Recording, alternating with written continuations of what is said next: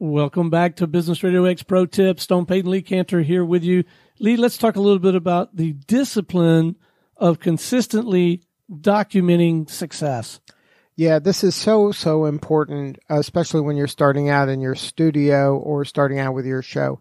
The more that you can document your client's success, the easier it will be to get your next client. So be sure you're always asking for testimonials, or you're always capturing success stories or case studies about how a client is using the platform well.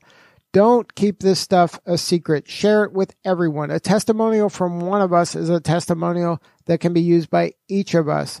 A way to capture testimonials from your guests or your clients are do some sort of a video conference, video contest where that give away some restaurant gift card or something to somebody, to people that are out there telling them success stories, or how beneficial it was to be on Business RadioX, or how many clients they got from being part of Business RadioX, or how they leveraged their interview to get something or funding or whatever they got out of being part of the Business RadioX community.